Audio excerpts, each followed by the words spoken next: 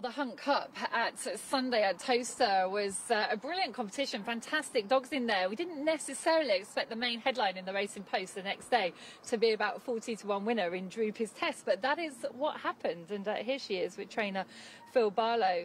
You must have been proud as punch of her. Yeah, really proud as punch. I mean, it were in a fantastic field. I mean, to have St Ledger first, second and fourth in field, well, Price said it off. We had no chance. Did you back her?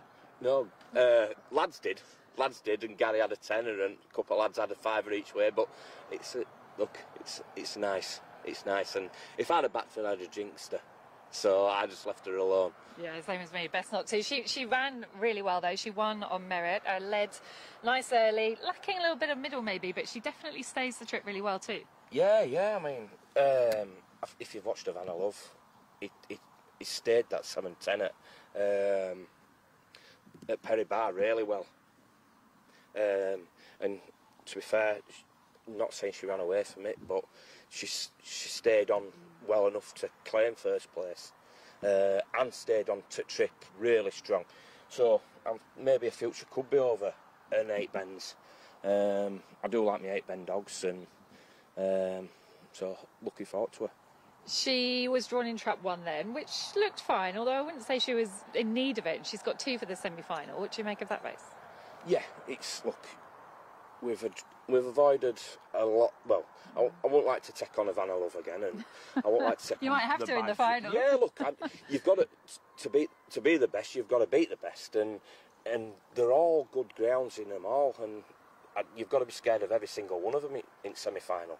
So we'll take it one race at a time, and hopefully she can get on it or do a running and go trouble-free. And if she goes round trouble-free, I think she should qualify. To go all the way, she's probably got to find a little bit of time. Have you got anything in hand with her, do you think? Yeah, I think we have. Yeah, I'll be disappointed if we haven't, because I mean, I think she's at 2 500s all the way through September since she split her web.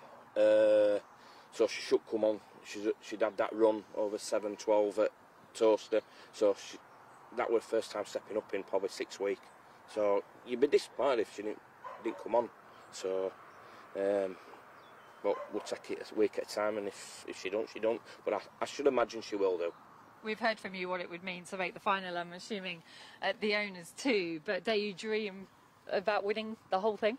Oh, massive. I mean, we dream about winning any Cat 1 or getting to any Cat 1 final. It's a dream for us all, and lads were proud as punch. There's lads what's been in it for years and years, and had Steel City Cup finalists and like Razor Juvenile and Puppy Derby finalists, and they said I was as proud as that Sunday as I've been with any races we've been in. So, like, it's nice for them. I have to say, what a lovely bitch as well. She stood here the whole time without a lead on. She's not going anywhere. No, she's a grand bitch to have around. Really sweet and lovely. Just showing a bit of attention now. Some dogs are being let out in the paddock, but what a lovely bitch. Droopys Tess, I hope she does it for you. Good luck. Yeah, thank you very much.